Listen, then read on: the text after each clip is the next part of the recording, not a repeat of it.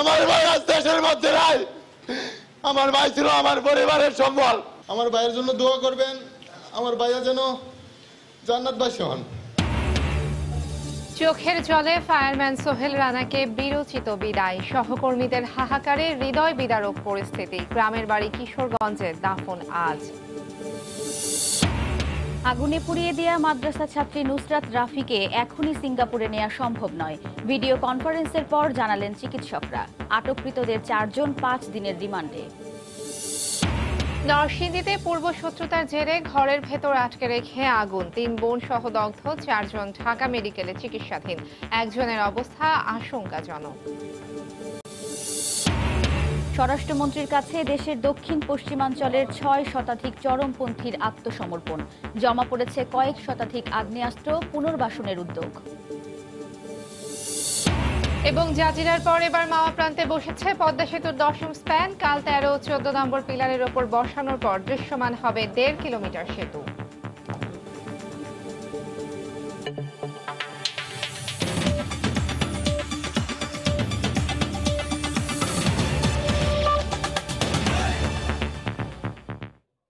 দেখছিলেন শিরোনাম। বাংলা সময়ের সঙ্গে আছি আমি তাহিয়া রুবাইয়াত অপলা এবং আমি ওয়াহিদা স্বপ্না।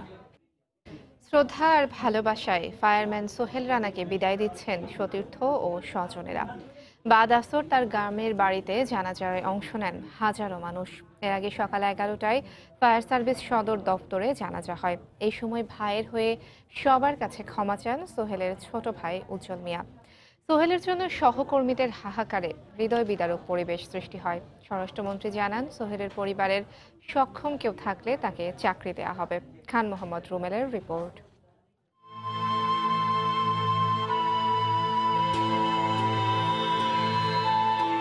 মঙ্গলবারের আকাশটা সকাল থেকেই ছিল মেঘলা। তবে অ্যাম্বুলেন্সে করে মৃত্যুহীন প্রাণ সোহেল রানা যখন আসেন ফায়ার সার্ভিস সদর দপ্তরে, অঝোর ধারায় ভেঙে পড়ে আকাশের কান্না। সহকর্মীদের চোখ তখন ছলছল, অশ্রু চিকমিক করছে উপস্থিত সবার চোখেই। কথা ছিল জানাজা হবে সদর দফতরের খোলা চত্বরে, কিন্তু বৃষ্টি মাথায় সবাই কাতারবদ্ধ দাঁড়িয়ে যান বিশাল গ্যারেজের নিচে। স্বরাষ্ট্রমন্ত্রী থেকে শুরু করে বিভিন্ন দফতরের উচ্চ পর্যায়ের কর্মকর্তাদের সঙ্গে ছিলেন সোহেলের সহকর্মী ও স্বজনরা। এই পর্যায়ে কিছু বলার জন্য অনুরোধ জানানো হয় সোহেল রানার ভাই উজ্জ্বল মিয়াকে। তার আবেগ, তার আকুতি ছুঁয়ে যায় উপস্থিত সবাইকে। ভাইয়ের হয়ে সবার কাছে ক্ষমা চান উজ্জ্বল, চান প্রার্থনা, দোয়া। অন্যের জীবন বাঁচাইতে গিয়ে আমার ভাই আজ দেশের মধ্যে নাই। আমার ভাই আজ দেশের মধ্যে নাই। আমার ভাই ছিল আমার পরিবারের সম্বল। আমার ভাই চলে যাওয়াতে আমার পরিবারটা এখন রাস্তায় বসার মতো। 1994 সালে জন্ম নেয়া সোহেল মাত্র 3.5 বছরের চাকরি জীবনে জয় করে নিয়েছিলেন বাহিনীর অগ্রজ অনুজ সবার হৃদয়। আর তাই তার এই অকাল বিদায়ে আবেগতাড়িত সবাই। পেশাদারিত্বের আড়ালে চোখের জল চাপা দিতে পারলেও হৃদয়ের হাহাকারটুকু স্পষ্ট বোঝা যাচ্ছিল তাদের কথায়। সোহেল যে কাজ করছে সেটা সারা বাংলাদেশের মানুষ তাকে সারা জীবন মনে রাখার উচিত। আমাদের ফায়ার সার্ভিসের জন্য তো একটা গর্ব। আমাদের গর্ব, সে আমাদের অহংকার। আমরা কোনোদিন তার কথা বলতে পারবো না। আমাদের সাথে আমাদের একজন সঙ্গী চলে গেছে, আমাদের খুবই আজ মনের ভিতরে অনেক কষ্ট। সোহেল ছিল আমার বেস্টম্যান। আমরা অ্যাকচুয়ালি ট্রেনিং করছি, কি হারাইছি আমরা এটা আসলে বলার বাহুল্য। আমরা কাজ করতে আমার কোনো ভাষা নেই। জানাজা শেষে সাংবাদিকদের সঙ্গে আলাপে স্বরাষ্ট্রমন্ত্রী জানান, সোহেলের পরিবারে সক্ষম কেউ থাকলে চাকরি দেওয়ার বিষয়টি বিবেচনা করা হবে। তাদের ফ্যামিলি সে একজন উপার্জনক্ষম ছিল। আমাদের ফায়ার সার্ভিস তো বটেই, আমরা সবাই লক্ষ্য রাখবো তার যদি উপযুক্ত কেউ থাকে তার একটা চাকরি বাকরির ব্যবস্থা নেওয়া। মাত্র 25 বছর বয়সে সোহেলের চলে যাওয়াতে আক্ষেপ, কষ্ট এবং বেদনা থাকলেও তার এমন বীরত্বপূর্ণ কাজ যুগ থেকে যুগান্তরে সবার জন্য অনুপ্রেরণার উৎস হয়ে থাকবে বলে মনে করেন ফায়ার সার্ভিসের বিভিন্ন পর্যায়ের সদস্যরা। খান মোহাম্মদ রুমেল, সময় সংবাদ, ঢাকা। ফেনীর মাদ্রাসা ছাত্রী নুসরাতকে আপাতত সিঙ্গাপুর পাঠানো সম্ভব হচ্ছে না। দুই দেশের চিকিৎসক দলের ভিডিও কনফারেন্সে আলোচনার পর এই সিদ্ধান্ত জানিয়েছে ঢাকা মেডিকেল কলেজ হাসপাতালের মেডিকেল বোর্ড। এদিকে নৃশংস এ ঘটনার দৃষ্টান্তমূলক শাস্তির দাবি করেছে নুসরাতের পরিবার ও এলাকাবাসী।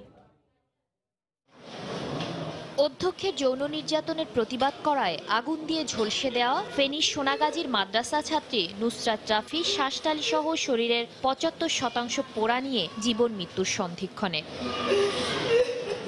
প্রধানমন্ত্রীর নির্দেশনায় মঙ্গলবার সকালে সিঙ্গাপুরের জেনারেল হাসপাতালের চিকিৎসকদের সঙ্গে ভিডিও কনফারেন্সে আলোচনা করে তার চিকিৎসায় গঠিত ৯ সদস্যের মেডিকেল বোর্ড। ২০ মিনিটের আলোচনা শেষে গণমাধ্যমকে ব্রিফ করেন বোর্ড প্রধান ডাক্তার সামন্তলাল সেন। কাগজপত্র এবং রিপোর্ট দেখে যেটা বললেন যে ঠিক এই মুহূর্তে এই ৫ ঘন্টা ফ্লাই করা খুব ডিফিকাল্ট হবে, রিস্কি হবে এই মেয়ের জন্য।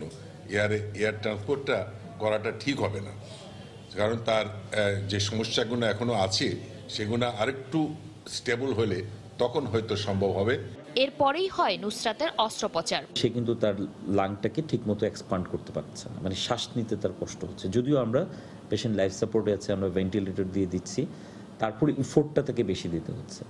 তো এই ইফোর্টটা যাতে বেশি না দিতে হয় সেজন্য যতটুকু শক্ত চামড়া দুই পাশে আছে আমরা ওটাকে কেটে রিলিজ করে দিই, যাতে লাংটা ঠিকমতো এক্সপান্ড করতে পারে। এদিকে মেয়ের সুস্থতায় সবার কাছে দোয়া চেয়েছেন নুসরাতের বাবা। আল্লাহ তাআলা যেন আমার মেয়েকে সুস্থ করে দেন, সুচিকিৎসার মাধ্যমে মেয়ে যেন হায়াত লাভ করে, হায়াত দারাজ করে, সবাই দোয়া চাইতেছি। এমন ঘটনার দৃষ্টান্তমূলক শাস্তি দাবি করেছেন এলাকাবাসী। একটা শিক্ষার্থী যদি তার নিরাপত্তা যদি না থাকে, পরীক্ষা দিতে গিয়ে যদি পরীক্ষার হলে আমার মেয়েকে আমার বোনকে যদি নিরাপত্তাহীনতার মধ্যে থাকতে হয়, তাহলে এর থেকে বড় বর্বরতা, নৃশংসতা, এর থেকে বড় নিরাপত্তাহীনতার আর কোনো জায়গা থাকতে পারে না। আমরা আশা করব এই মামলাটি যাতে খুব সুন্দরভাবে মাননীয় প্রধানমন্ত্রীও নির্দেশ দিয়েছেন, যেই হোক সে তাকে আইনের আওতায় আনতে হবে। ইনশাল্লাহ আমরাও আশা করছি আইনের আওতায় আসবে। গত ২৭শে মার্চ মামলা করে নুসরাত রাফির পরিবার। গ্রেফতার করা হয় অধ্যক্ষ সিরাজউদ্দৌলাকে। এরই জেরে পরীক্ষার হল থেকে ডেকে নুসরাতকে পুড়িয়ে মারার চেষ্টা করে অভিযুক্তের অনুসারীরা। শাতিলা শারমিন, সময় সংবাদ, ঢাকা। এদিকে নুসরাতকে আগুনে পুড়িয়ে হত্যা চেষ্টার ঘটনায় আটককৃতদের মধ্যে ৪ জনকে ৫ দিনের রিমান্ডে দিয়েছেন আদালত। বিকেলে ফেনীর জুডিশিয়াল ম্যাজিস্ট্রেট এই নির্দেশনা দেন। এই ঘটনায় ৮ জনের নাম উল্লেখ করে মামলা হওয়ার পর এক সহপাঠীকে আটক করা হয়েছে। জড়িতদের দৃষ্টান্তমূলক শাস্তির দাবিতে বিক্ষোভ ও মানববন্ধন কর্মসূচি পালন করেছেন এলাকাবাসী। পুলিশ জানায়, গত শনিবারে রাফির উপরে চালানো অগ্নিকাণ্ডের ঘটনায় সোমবারে রাফির বড় ভাই বাদী হয়ে অজ্ঞাত ৪ জনকে আসামি করে মামলা করেছিল সোনাগাজী মডেল থানায়। এরপর গত মধ্যরাতে সেই এজাহার পরিবর্তন করে ৮ জনের নাম উল্লেখ করে পুনরায় আবার এজাহার দায়ের করা হয়। সেই এজাহার নামীয় আসামির মধ্যে ২ জনকে পুলিশ গ্রেপ্তার করতে সক্ষম হয়েছে। এই ঘটনার বিস্তারিত জানতে সরেজমিন পরিদর্শন করেছেন পুলিশের চট্টগ্রাম বিভাগীয় এই প্রধান কর্মকর্তা। আমরা তদন্ত করে বলতে পারবো যে কারা কারা জড়িত। আমাদের একটু তদন্ত করার সময় দেন, আমরা ইনশাল্লাহ সঠিক তথ্য আপনাদের সামনে উপস্থাপন করতে পারবো। একটা বর্ণনা সহ কিছু নামগাম সন্দেহজনক দিয়েছিল। এর ইমিডিয়েট পরে তার উপলব্ধি যে স্যার আমাদের এই মামলাতে কিছু ভুলভ্রান্তি থাকতে পারে স্যার, আমি আরেকটু পরিবার এবং সবার সাথে বসে আমি আর একটা কপি পাঠাচ্ছি।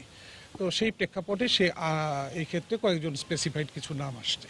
অন্যদিকে এই ঘটনায় দফায় দফায় তার সহপাঠীদেরকে ডেকে এনে করা হচ্ছে জিজ্ঞাসাবাদ। অনেকটা আমরা ভেঙে পড়ছি, কারণ আমরা তো এরকম আশা করি না। পরীক্ষা প্রিপারেশন নিচ্ছে অনেক ভালো করে, এখন তো মাঝখান দিয়ে এরকম কি করবো, এখন ডাকতে আসতে হচ্ছে। এখন ওরা কি জন্য ডাকতেছে ওরা না জানে, আমরা তো এগুলো কিছু বুঝি না। এখান থেকে ফোন দিছে ওরা। এদের মধ্যে প্রধান আসামি অধ্যক্ষ সিরাজউদ্দৌলা গত ২৭ মার্চের সিলতানের ঘটনায় আগেই জেলে রয়েছেন। মামলা তদন্তকারী কর্মকর্তা জানিয়েছেন, আজকে ৬ জনকে আদালতে প্রেরণ করা হয়েছে। তাদের প্রত্যেকের ৭ দিন করে রিমান্ড আবেদন করা হয়েছে বলে জানিয়েছেন তিনি। এ ঘটনার প্রতিবাদে সকালে ফেনী শহরে একটি মানববন্ধন করেন নারীদের একটি সংগঠন। তাদের দাবি, দ্রুত দোষীদেরকে আইনের আওতায় আনা হোক। আতিয়া সজল, সময় সংবাদ, ফেনী। এদিকে ফেনীতে মাদ্রাসা ছাত্রীকে আগুনে পুড়িয়ে হত্যা চেষ্টার প্রতিবাদে দিনাজপুরেও মানববন্ধন হয়েছে। সকালে জেলা প্রেস ক্লাবের সামনে সামাজিক অনাচার প্রতিরোধ কমিটির ব্যানারে এই মানববন্ধন করা হয়। এতে বিভিন্ন নারী সংগঠন সহ সর্বস্তরের মানুষ অংশ নেন। এ সময় বক্তারা মাদ্রাসা ছাত্রী নুসরাত হত্যা চেষ্টায় জড়িতদের দৃষ্টান্তমূলক শাস্তির দাবি জানান।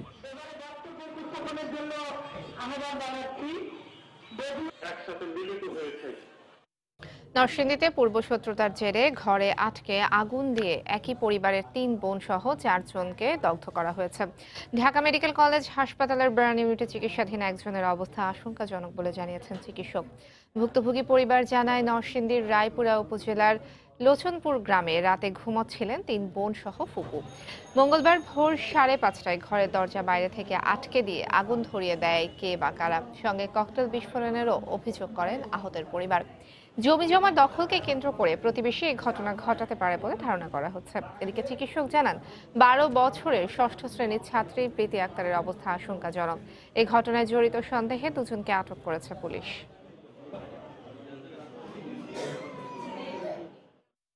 চতুর্দিকে কেরোসিন আর পেট্রোল ঢালছে, আর চতুর্দিক দিয়ে সবাই দাঁড়া রয়েছে যাতে এরা না বাড়িতে পারে। তারপরে এটা জ্বালার পরে আগুন করছে, আগুন করার পরে আবার বোমা মারছে। আর আমার বাবার কোনো ভাইও নাই, শুধু একলা, মানে বাবা মারার পর আমরা সব ফ্যামিলি মেরা তারা এই জমি বুক করবো। তাদেরকে আমরা অবজারভেশনে রেখেছি, আমরা 24 ঘন্টা অবজারভেশন করব, করার পরে যদি মনে করি যে তাদেরকে ভর্তি করার মতো তাহলে তাদেরকে ভর্তি করব। তাদের বক্তব্য সেটা হচ্ছে ভোরবেলা তাদের বাড়ির মধ্যে বল সদৃশ কিছু একটা ছুঁড়ে মারা হয়েছে এবং সেই ছুঁড়ে মারা জিনিসের মধ্যে কেরোসিনের গন্ধ ছিল এবং আর পরে আগুন ধরে গিয়েছে। দেশের দক্ষিণ পশ্চিমাঞ্চলের 6 শতাধিক চরমপন্থী অস্ত্র জমা দিয়ে স্বরাষ্ট্রমন্ত্রীর কাছে আত্মসমর্পণ করেছে। গত কয়েকদিনের আলাপ আলোচনার পর আজ বিকেলে পাবনা জেলা স্টেডিয়ামে আয়োজিত অনুষ্ঠানে স্বরাষ্ট্রমন্ত্রীর কাছে আত্মসমর্পণ করেন স্থানীয় 25 জন চরমপন্থী। এ সময় প্রায় 100টি আগ্নেয়াস্ত্র জমা দেন তারা। এরপর অন্যদের আত্মসমর্পণ করার কথা। এ সময় স্বরাষ্ট্রমন্ত্রী জানান আত্মসমর্পণকারীদের আইনি সহায়তা দেওয়া হবে, এছাড়াও সামাজিকভাবে পুনর্বাসনের ব্যবস্থা করা হবে।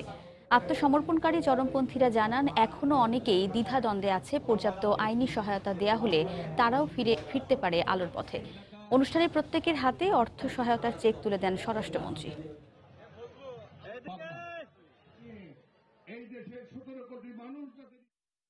আমরা অবশ্যই যারা নাকি স্বাভাবিক জীবনে তারা ফিরে আসবেন তাদের জন্য আমরা লক্ষ্য রাখবো, তারা যেন ফিরে আসেন। আর যারা নাকি এখন পর্যন্ত যে অল্প কয়েকজন আছেন আপনারা আত্মসমর্পণ করেন নাই, আপনাদের জন্য আমি একটি কথাই বলে যাব, আমাদের পুলিশ, আমাদের গোয়েন্দা সংস্থা কিন্তু আগে 10 বছর আগের গোয়েন্দা সংস্থা কিংবা পুলিশ নয়। আপনাদের জন্য সর্বধরনের আমাদের মাননীয় প্রধানমন্ত্রী যে সহযোগিতা করে যাচ্ছেন আপনাদের জন্য সেটি ওপেন থাকবে। আপনারা সেই জায়গা থেকে চলে আসার জন্য আহ্বান রাখছি। বাংলার সময় আরো থাকছে। আমে ক্ষতিকারক রাসায়নিক প্রতিরোধে বাগানগুলোতে পুলিশ মোতায়েনের নির্দেশ উচ্চ আদালতের। আড়তেও রাখতে হবে কড়া নজরদারি, ইতিবাচক বলছেন আইনজীবীরা।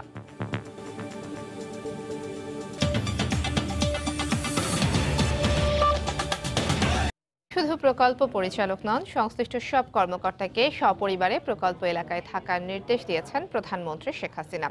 সকালে শেরেবাংলা নগরের এনইসি সম্মেলন কক্ষে একনেক সভায় এই নির্দেশনা দেন সরকার প্রধান। চলতি অর্থ বছরের 20তম সভায় মিরসরাইয়ে ভারতীয় অর্থনৈতিক অঞ্চল স্থাপন ও আখাউড়া সিলেট নতুন রেলপথ নির্মাণ সহ 7টি প্রকল্পের অনুমোদন দিয়েছে জাতীয় অর্থনৈতিক পরিষদের নির্বাহী কমিটি একনেক, যা বাস্তবায়নের সম্ভাব্য ব্যয় ধরা হয়েছে 18,191 কোটি টাকা।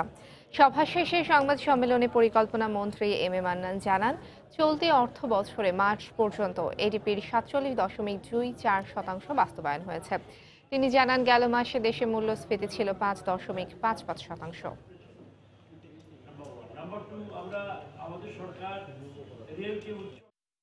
মূল্যস্ফীতি মার্চ মাসে 5.55, মার্চ পর্যন্ত এডিপি বাস্তবায়ন হার 47.24। অন্যান্য অফিসারও যারা আছে তারাও দেখা যায় প্রায় থাকে না, বা থাকলে পরিবার নিয়ে থাকে না। পরিবার নিয়ে না থাকলে হয় কি, সে একটা সবসময় ঢাকায় থাকার তার একটা মনের মধ্যে টান থাকে, এই জন্য কাজ সাফার করে। তো উনি বলছেন যে এটাকে একটু চাপ দেন যাতে করে এরা বউ বাচ্চা নিয়ে সঙ্গে থাকে। জাজিরার পর এবার মাওয়া প্রান্তে বসছে পদ্মা সেতুর স্প্যান। মাঝ নদীতে 13 ও 14 নম্বর পিলারের ওপর কাল বসানো হবে এই স্প্যানটি। 2 প্রান্ত মিলিয়ে 10ম স্প্যানটি বসলে দৃশ্যমান হবে পুরো 1.5 কিলোমিটার সেতু। চলতি মাসে আরও একটি স্প্যান বসানোর পরিকল্পনা রয়েছে বলে জানান প্রকল্প পরিচালক। রিপোর্ট এহসান জুয়েলের। নতুন করে গতি পাচ্ছে পদ্মা সেতুর কাজে। এখন পর্যন্ত নদীতে স্প্যান রয়েছে 9টি, এর মধ্যে 8টি স্প্যানই জাজিরা প্রান্তে। এই প্রান্তেই তাই কার্যত দৃশ্যমান সেতুর কর্মযজ্ঞের বড় অংশ। বাকি যে একটি স্প্যান মাওয়ার 3 ও 4 নম্বর পিলারে বসানো আছে, এটি মূলত সাময়িকভাবে রাখা এখানে। 5 ও 6 নম্বর পিলারের কাজ পুরো শেষ হলে এই স্প্যানটি সেখানে সরিয়ে নেওয়া হবে। সুখবর হলো এবার মাওয়া প্রান্তে প্রথমবারের মতো নির্ধারিত পিলারে বসতে যাচ্ছে স্প্যান। নদীর ৩ নম্বর মডিউলের ১৩ ও ১৪ নম্বর পিলার দিয়ে এখানে শুরু হবে স্প্যান বসানোর কাজ, যা ধীরে ধীরে এগিয়ে নেওয়া হবে জাজিরার দিকে। মাওয়া প্রান্তে আরও বেশ কটি পিলার পুরো প্রস্তুত বলে চলতি মাসেই 2টি স্প্যান তোলার পরিকল্পনা সেতু কর্তৃপক্ষের। এপ্রিলে আমাদের 2 মিনিমাম হওয়া উচিত, আর বেশিও হতে পারে, কারণ আমাদের সেকেন্ড আর একটা ট্রাস ইরেকশনের ট্রাস আমাদের আসছে, এটা দিয়ে ধরে রেখে ওয়েল্ডিং করে যেটা রেখে ওয়েল্ডিংটা করতে ধরে রেখে অনেক সময় লাগে। তো সেই সময়ের জন্য দেখা যাচ্ছে এটা পারে নাই। তো আমরা এপ্রিলে আমাদের আরও বেশি টার্গেট। এ লক্ষ্যে যে স্প্যানটি বসানো হবে সেটি তুলে দেওয়া হয়েছে 4000 মেট্রিক টন ওজন বহনে সক্ষম বিশ্বের সর্বাধুনিক ক্রেনে। অন্য সময় মাওয়ার ইয়ার্ড থেকে জাজিরা স্পেন বয়ে নিতে পাড়ি দিতে হতো প্রায় 6 কিলোমিটার পথ, তাই আগের দিন রওনা দিত ক্রেন। এবার নদীর পাড় থেকে মাত্র 1.5 কিলোমিটার দূরে মাওয়া প্রান্তে স্পেন বসানো হবে বলে যেদিন তোলা হবে সেদিন সকালেই এটি নিয়ে রওনা হবে ক্রেনটি। এই দশম স্পেনটি বসানোর মধ্য দিয়ে নদীতে দৃশ্যমান করা সম্ভব হবে পুরো 1.5 কিলোমিটারের সেতু, অর্থাৎ 6.15 কিলোমিটার পদ্মা সেতুর মধ্যে দৃশ্যমান হবে 4 ভাগের 1 ভাগ। তবে নদীতে এখনও 10টি পিলার দৃশ্যমান থাকায় বাকি 3 ভাগ কাজ দ্রুততম সময়ের মধ্যে শেষ করার ব্যাপারে আশাবাদী প্রকল্প সংশ্লিষ্টরা। ইহসান জুয়েল, সময় সংবাদ, জাজিরা, শরীয়তপুর। আমে ক্ষতিকারক রাসায়নিক প্রতিরোধে রাজশাহী, চাঁপাইনবাবগঞ্জের আম বাগানগুলো পুলিশের মোতায়েনের নির্দেশ দিয়েছেন উচ্চ আদালত। একই সঙ্গে আমের আড়তগুলো মনিটরিংয়ে পুলিশ মহাপরিদর্শক ও র্যাবের মহাপরিচালককে নির্দেশ দেওয়া হয়েছে। আইনজীবীরা বলছেন, আদালতের আদেশ বাস্তবায়ন হলে কেমিক্যাল মুক্ত আম নিশ্চিত করা সম্ভব হবে। বিষমুক্ত আম নিশ্চিতে 10 বছর আগে আমবাগান এবং বাজার মনিটরিংয়ের নির্দেশ দিয়েছিলেন উচ্চ আদালত। এই আদেশের পর প্রশাসন তৎপর হলেও আমে ক্ষতিকারক রাসায়নিক মেশানো বন্ধ হয়নি। আবারও আসছে আমের মৌসুম। মঙ্গলবার সেই রিটের ধারাবাহিকতায় এবার রাজশাহী, চাঁপাইনবাবগঞ্জ সহ আমবাগানে পুলিশ মোতায়েনের নির্দেশ দিলেন উচ্চ আদালত। রাজশাহী অঞ্চল সহ যেখানে যেখানে আমের বাগান আছে সেখানে আমের বাগানগুলোতে পুলিশ মোতায়েন করার জন্য যেন কোনো ক্ষতিকর কীটনাশক, রাসায়নিক দ্রব্য যেন অতিরিক্ত মাত্রায় ব্যবহার করতে না পারে, যেটা শরীরের জন্য ক্ষতিকর হয়। একই সঙ্গে আমের আড়তগুলোতেও যাতে রাসায়নিক মেশাতে না পারে তা মনিটরিংয়ে পুলিশ মহাপরিদর্শক, র্যাবের মহাপরিচালক এবং বিএসটিআইকে নির্দেশ দেন আদালত। আইজিপি, ডিজি র্যাব এবং বিএসটিআইকে যে বাজারে ঢাকা সহ বিভিন্ন জায়গায় যে ফলের বাজার আছে এবং গুদাম আছে সেই জায়গাগুলোতে সার্ভিলেন্স টিম পাঠানো এবং মনিটরিং করা, যাতে সেখানে কেউ আম পাকানোর জন্য বা ফল পাকানোর জন্য কেউ কেমিক্যাল ইউজ করতে না পারে, এই নির্দেশনাগুলো দেওয়া হয়েছে এবং 30 দিনের মধ্যে আদালতে প্রতিবেদন দাখিল করতে বলেছে। কৃষি সম্প্রসারণ অধিদপ্তরের তথ্য মতে এবার চাঁপাইনবাবগঞ্জে 32,000 জমির বাগানে আমের লক্ষ্যমাত্রা ধরা হয়েছে 3 লাখ মেট্রিক টন, আর 18,000 হেক্টর আম বাগানে রাজশাহী লক্ষ্যমাত্রা 2,13,000 মেট্রিক টন আম। আফজার হোসেন, সময় সংবাদ, ঢাকা। 11 দিনের বিরতি দিয়ে তৃতীয় পর্যায়ে আবারও শুরু হয়েছে ঢাকার চারপাশের নদী দখলমুক্ত করার অভিযান। সকালে আশুলিয়ার তুরাগপাড় থেকে উচ্ছেদ শুরু করে বিআইডব্লিউটিএ। এ সময় দেখা যায় মিরপুর বেড়িবাঁধের বিরুলিয়া ব্রিজ সংলগ্ন তুরাগপাড়ে প্রায় 200% নদীর জায়গা দখল করে রেখেছে টেক্সট ইউরো বিডি নামে একটি প্রতিষ্ঠান। বিআইডব্লিউটিএ সেখানে অভিযান চালিয়ে বালু অপসারণের পাশাপাশি বেশ কিছু স্থাপনা উচ্ছেদ করে। এছাড়া নদী ভরাটের অভিযোগে প্রতিষ্ঠানটিকে 1 লাখ টাকা জরিমানা করে নির্বাহী ম্যাজিস্ট্রেট। পরে আশুলিয়ার সামনের অংশে তুরাগ দখল করে গড়ে তোলা তুরাগ রিক্রিয়েশন ওয়ার্ল্ড নামের একটি বিনোদন পার্কে উচ্ছেদ চালায় সংস্থাটি।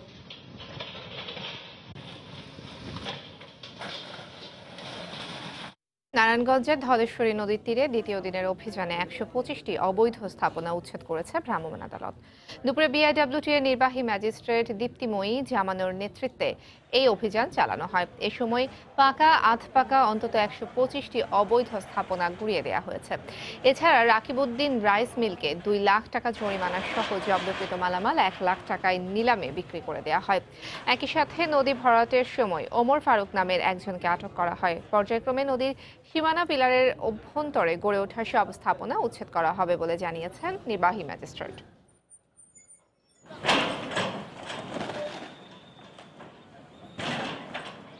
এদিকে চট্টগ্রামের কর্ণফুলী নদীর জায়গা দখল করে গড়ে তোলা অবৈধ স্থাপনা উচ্ছেদে আবারও অভিযান শুরুর নির্দেশ দিয়েছেন হাইকোর্ট। এক আবেদনের প্রেক্ষিতে দুপুরে বিচারপতি মইনুল ইসলাম চৌধুরী ও বিচারপতি আশরাফুল কামালের সমন্বয়ে গঠিত হাইকোর্ট বেঞ্চ এ আদেশ দেন। এ সময় উচ্ছেদ অভিযান বন্ধ থাকার কারণ জানতে চান আদালত। এর জবাবে রিটকারী আইনজীবী আদালতকে জানান, চট্টগ্রাম বন্দর কর্তৃপক্ষের অসহযোগিতার কারণেই অভিযান অব্যাহত রাখা সম্ভব হয়নি। এর আগে কর্ণফুলী নদীর দখলমুক্ত করতে নির্দেশ দিয়েছিলেন হাইকোর্ট। এই আদেশের পর উচ্ছেদ অভিযান শুরু হলেও কয়েকদিন পরই তা বন্ধ হয়ে যায়।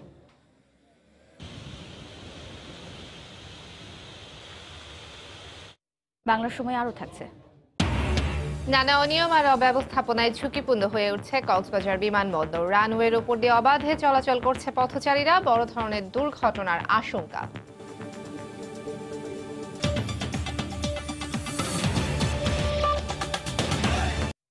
উপাচার্যের পদত্যাগ দাবিতে আবারও বরিশাল পটুয়াখালী মহাসড়ক অবরোধ করে বিক্ষোভ করেছেন বরিশাল বিশ্ববিদ্যালয়ের শিক্ষার্থীরা। এতে প্রায় 1 ঘন্টা সড়কে যান চলাচল বন্ধ থাকে। গতকালের মতো আজও দুপুর 1:15টায় বিশ্ববিদ্যালয়ের সামনে সড়কে অবস্থান নেন তারা। সেখানে বিক্ষোভ করেন শিক্ষার্থীরা। অবরোধের কারণে মহাসড়কে যান চলাচল বন্ধ হয়ে যায়। যাত্রী ভোগান্তির বিষয়টি বিবেচনায় রেখে দুপুর 1:15টায় অবরোধ প্রত্যাহার করেন আন্দোলনরত শিক্ষার্থীরা। শিক্ষার্থীদের কটূক্তির প্রতিবাদ ও ভিসির পদত্যাগ দাবিতে 27শে মার্চ থেকে আন্দোলন করে আসছেন শিক্ষার্থীরা। বক্তব্যের জন্য দুঃখ প্রকাশ করেন উপাচার্য। পরে গত শনিবার শিক্ষার্থীদের সঙ্গে সমঝোতা বৈঠকে বিশ্ববিদ্যালয় খুলে দেওয়ার সিদ্ধান্ত হলেও উপাচার্যের অপসারণ দাবিতে অনড় থাকেন আন্দোলনকারীরা। যৌন হয়রানির ঘটনায় অভিযুক্ত শিক্ষককে অপসারণ দাবিতে আজও অবস্থান কর্মসূচি পালন করেছেন গোপালগঞ্জে বঙ্গবন্ধু শেখ মুজিবুর রহমান বিজ্ঞান ও প্রযুক্তি বিশ্ববিদ্যালয়ের শিক্ষার্থীরা। সকালে তৃতীয় দিনের মতো বিশ্ববিদ্যালয়ের একাডেমিক ভবনের 4র্থ তলায় কম্পিউটার সায়েন্স অ্যান্ড ইঞ্জিনিয়ারিং বিভাগের সামনে অবস্থান নেন শিক্ষার্থীরা। এ সময় অভিযুক্ত শিক্ষককে চাকরি থেকে স্থায়ীভাবে অপসারণের দাবি জানান তারা।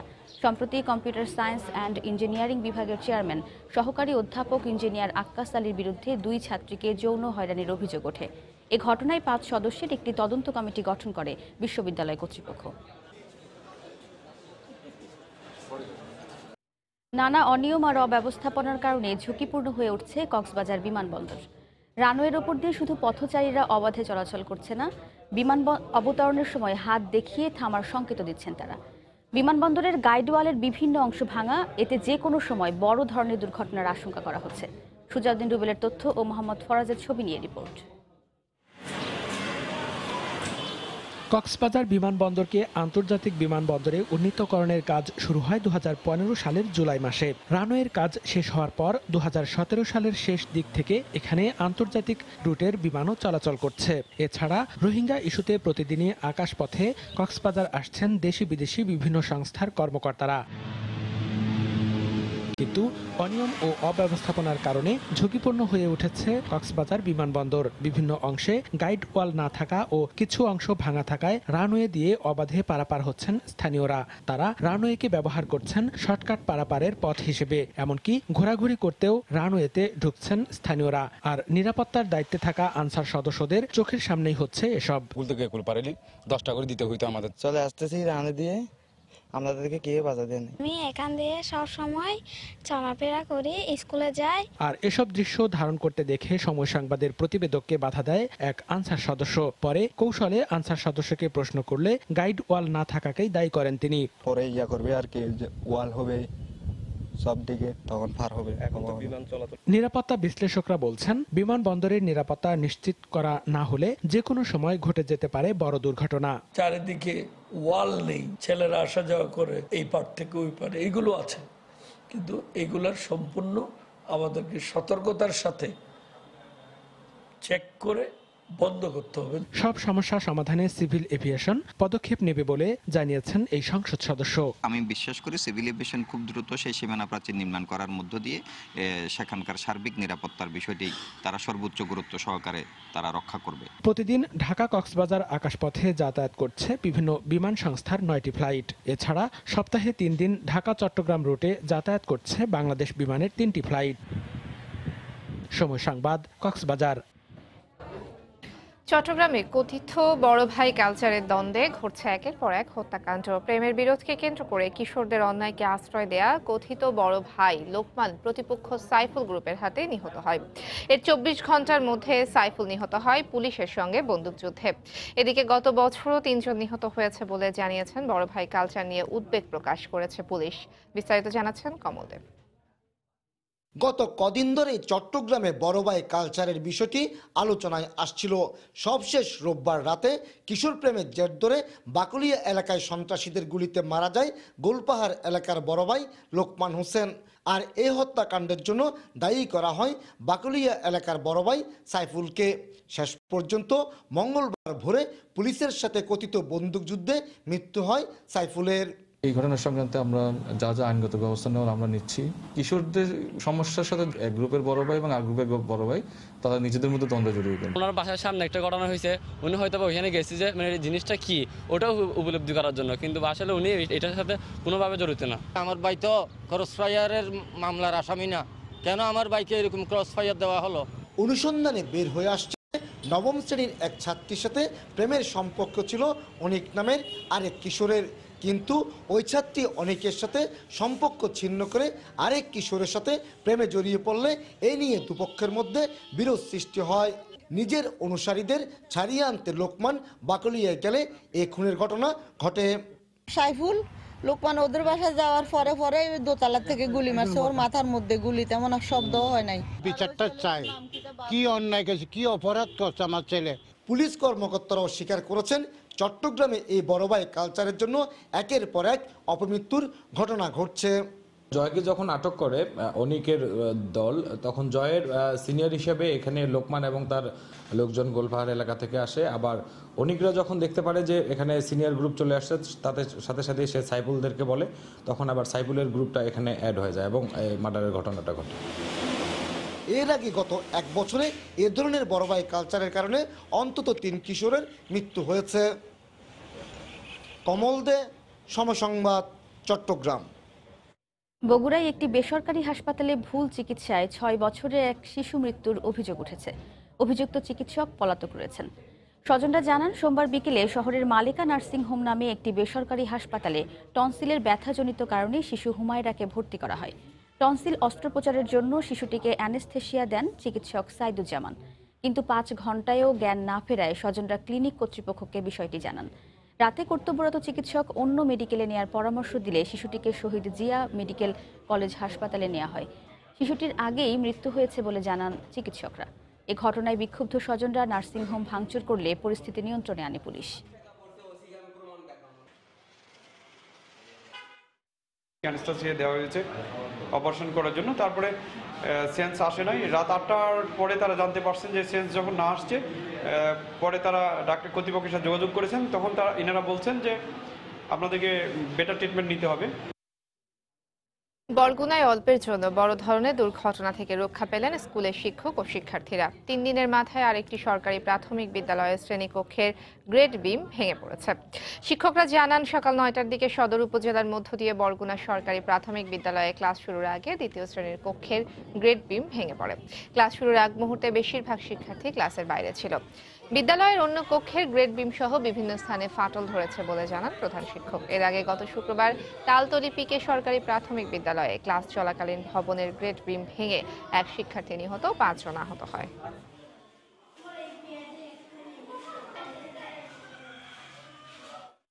আমাদের স্কুলের ছাদটা ভেঙে পড়ছে, আমাকে ওই ক্লাসে ঢুকতে অনেক ভয় করে। অনেক জোরে একটা শব্দ হয়েছে, আমি আসি, এসে আমার অন্য 5ম শ্রেণীর শিক্ষার্থীরাও আসে, এসে দেখি যে ওই জায়গাটা ভেঙে পড়ছে। অনেক ঝুঁকির ভিতরে আছি, আমার প্রতিটা রুমই এরকম। নড়াইলে তুচ্ছ ঘটনাকে কেন্দ্র করে দুপক্ষের সংঘর্ষে অন্তত 5 জন আহত হয়েছেন। আহতদের হাসপাতালে ভর্তি করা হয়েছে। পুলিশ জানায়, সদর উপজেলার কালুখালী গ্রামের মিন্টুর স্ত্রীকে নিয়ে আপত্তিকর মন্তব্য করে প্রতিবেশী রূপ বিশ্বাস। এর জেরে সকালে মিন্টুর সঙ্গে রূপ বিশ্বাসের কথা কাটাকাটি হয়। এক পর্যায়ে উভয় পক্ষের লোকজন দেশীয় অস্ত্র নিয়ে সংঘর্ষে জড়ায়। খবর পেয়ে পরিস্থিতি নিয়ন্ত্রণে আনে পুলিশ। পরে গুরুতর আহত 5 জনকে উদ্ধার করে সদর হাসপাতালে ভর্তি করা হয়। চট্টগ্রামে চান্দগাঁয়ে আবাসিক ভবনে আগুন পরিকল্পিত বলে অভিযোগ করেছেন ক্ষতিগ্রস্ত পরিবার। ফায়ার সার্ভিস জানায়, ভোর 5:15টার দিকে চান্দগাঁও আবাসিক এলাকায় 8 তলা ভবনের 4 তলায় আগুন লাগে। এই ফ্ল্যাটটি দুবাই প্রবাসী আব্দুস সালামের ভাড়া করা ফ্ল্যাট। খবর পেয়ে ফায়ার সার্ভিস ঘটনাস্থলে পৌঁছে আগুন নিয়ন্ত্রণের চেষ্টা করে। তীব্র ধোঁয়ার কারণে আগুন নেভাতে চরম বেগ পেতে হয়। এ সময় ভবনের অন্যান্য বাসিন্দা আতঙ্কিত হয়ে ছাদে উঠে যায়। 1 ঘন্টা চেষ্টার পর আগুন নিয়ন্ত্রণে আসে। আগুনে কেউ হতাহত হয়নি, তবে পুড়ে গেছে ওই ফ্ল্যাটের বেডরুম সহ পাশের একটি কক্ষ। ক্ষতিগ্রস্তদের দাবি, আগুন লাগার সময় বাসাটিতে তালা লাগানো ছিল। আগুনের কারণ অনুসন্ধানে তদন্ত শুরু করেছে ফায়ার সার্ভিস। মানিকগঞ্জে গরম পানি ঢেলে স্ত্রীকে ঝলসে দেওয়ার অভিযোগ উঠেছে। এ ঘটনায় অভিযুক্ত স্বামীকে গ্রেফতার করা হয়েছে। পুলিশ জানায়, কথা কাটাকাটির জেরে গত রোববার সদর উপজেলার বেউথা গ্রামে স্ত্রী লতা আক্তারের শরীরে গরম পানি ঢেলে দেয় স্বামী সুজন। এতে শরীর ঝলসে যায়। খবর পেয়ে মেয়েটিকে উদ্ধার করে মানিকগঞ্জ সদর হাসপাতালে ভর্তি করেন স্বজনরা। এ ঘটনায় নির্যাতিতার বাবা বাদী হয়ে সুজনকে আসামি করে সদর থানায় একটি মামলা করেন। পরে অভিযান চালিয়ে ঢাকার আশুলিয়া থেকে তাকে গ্রেফতার করা হয়। মেয়েটির শরীরের 30% ঝলসে গেছে বলে জানিয়েছেন চিকিৎসক।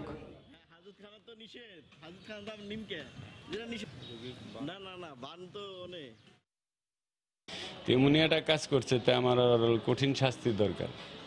ও তো আমার জীবন, আমার মেয়েটা মেরে হালাতে চাইছিল।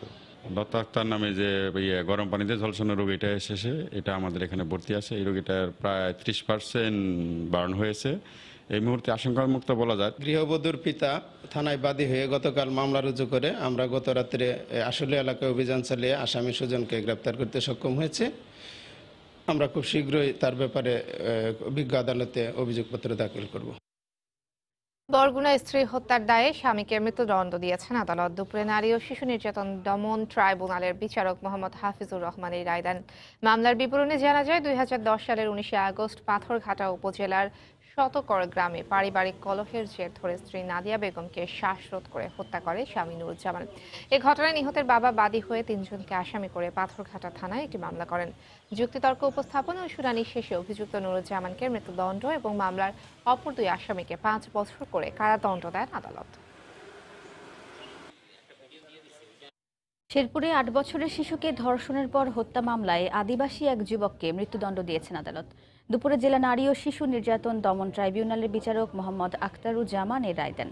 মামলা সূত্রে জানা যায়, 2013 সালের 30 মার্চ সন্ধ্যায় নালিতাবাড়ির গারো পাহাড় এলাকায় নানার বাড়িতে বেড়াতে আসে 8 বছরের বয়সী বিথি দিবা। এ সময় বাসায় কেউ না থাকায় শিশুটিকে ধর্ষণের পর শ্বাসরোধ করে হত্যা করে আদিবাসী যুবক কান্তি মারাক। পরে শিশুটির লাশ বাড়ির পাশের একটি জঙ্গলে ফেলে দেয় সে।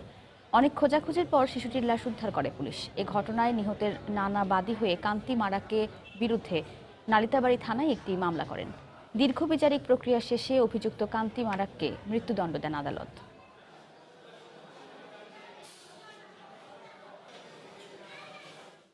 লাঞ্ছনার অভিযোগে Dinajpur M Abdur Rahim medical college হাসপাতালের চিকিৎসা সেবা বন্ধ করে দিয়েছেন চিকিৎসকরা।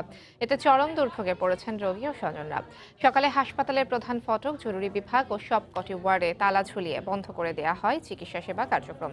এ সময় তারা অভিযোগ করেন, মেডিকেল কর্মকর্তা সহ 10 ইন্টার্ন চিকিৎসককে লাঞ্ছিত করেছে রোগীর স্বজনরা। সোমবার রাতে চিকিৎসা দেওয়ার সময় ডাক্তার ফয়সাল নামে এক ইন্টার্ন চিকিৎসক এক নারী রোগীর পিঠে হাত দেয়। এই ঘটনার প্রতিবাদ করলে ইন্টার্ন চিকিৎসকরা ওই রোগীর 2 স্বজনকে পিটিয়ে পুলিশের কাছে সোপর্দ করে বলে অভিযোগ করেন রোগীর অন্য স্বজনরা। জম্মু সংস্কৃতি সংরক্ষণ ও অধিকার নিশ্চিতকরণে ঐক্যবদ্ধ হন, এই স্লোগানে রাঙামাটিতে শুরু হয়েছে আদিবাসীদের বর্ষবরণ বৈশাখী উৎসব। সকালে পৌরসভার সামনে বেলুন উড়িয়ে এই উৎসবের উদ্বোধন করেন হিন্দু বৌদ্ধ খ্রিস্টান ঐক্য পরিষদের সভাপতি উষাতন তালুকদার। পরে বিজু, সাংগ্রাই, বৈশুক, সংক্রান, বিশু ও বিহু সম্প্রদায়ের মানুষ সুরের তালে তালে নেচে গিয়ে উৎসব শুরু করেন। পার্বত্য অঞ্চলে ইতিহাস ও ঐতিহ্যকে তুলে ধরা হয় নৃত্যের মাধ্যমে। পরে একটি বর্ণাঢ্য শোভাযাত্রা বের হয়ে শহরের প্রধান প্রধান সড়ক ঘুরে স্টেডিয়াম এলাকায় গিয়ে শেষ হয়। এতে ঐতিহ্যবাহী পোশাক পরে অংশ নেন পার্বত্য অঞ্চলের তরুণ তরুণীরা। আগামী 15 এপ্রিল পর্যন্ত চলবে আদিবাসীদের ঐতিহ্যবাহী উৎসব বৈশাখী।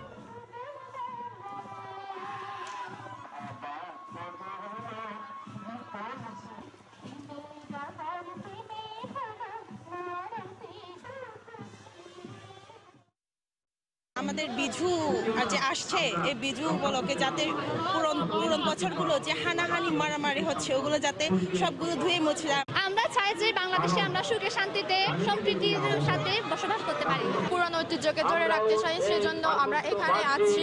নদীকে প্রণাম জানিয়ে আমাদের ফুল বিজুর নতুন বছরকে আমরা বরণ করে নিই। বাংলা সময়ের শীর্ষ সংবাদ জানিয়ে দিচ্ছি আরো একবার। অন্যের জীবন বাঁচাইতে গিয়ে আমার ভাই আজ দেশের মধ্যে নাই। আমার ভাই ছিল আমার পরিবারের সম্বল। আমার ভাইয়ের জন্য দোয়া করবেন, আমার ভাইয়া যেন জান্নাতবাসী হন। চোখের জলে ফায়ারম্যান সোহেল রানাকে বীরোচিত বিদায়। সতীর্থদের হাহাকারে হৃদয় বিদারক পরিবেশ। গ্রামের বাড়ি কিশোরগঞ্জের ইটনায় দাফন সম্পন্ন।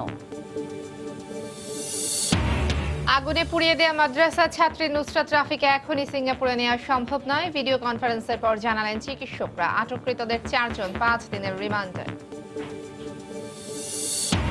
নরসিংদীতে পূর্বশত্রুতার জেরে ঘরের ভেতর আটকে রেখে আগুন। 3 বোন সহ দগ্ধ 4 জন ঢাকা মেডিকেলে চিকিৎসাধীন। একজনের অবস্থা আশঙ্কাজনক। স্বরাষ্ট্রমন্ত্রীর কাছে দেশের দক্ষিণ পশ্চিমাঞ্চলে 6 শতাধিক চরমপন্থীর আত্মসমর্পণ। জমা পড়েছে কয়েক শতাধিক আগ্নেয়াস্ত্র। পুনর্বাসনের উদ্যোগ। এবং জাজিরার পর এবার মাওয়া প্রান্তে বসছে পদ্মা সেতুর 10ম স্প্যান। কাল 13 ও 14 নম্বর পিলারের ওপর বসানোর পর দৃশ্যমান হবে 1.5 কিলোমিটার সেতু। এই ছিল বাংলার সময়। যে কোনো খবর পেতে ভিজিট করুন সময়নিউজ.tv। আপনার মোবাইলে সময় সংবাদ দেখতে ও সব খবর পেতে ডাউনলোড করুন সময় অ্যাপ। সঙ্গে থাকুন সময়।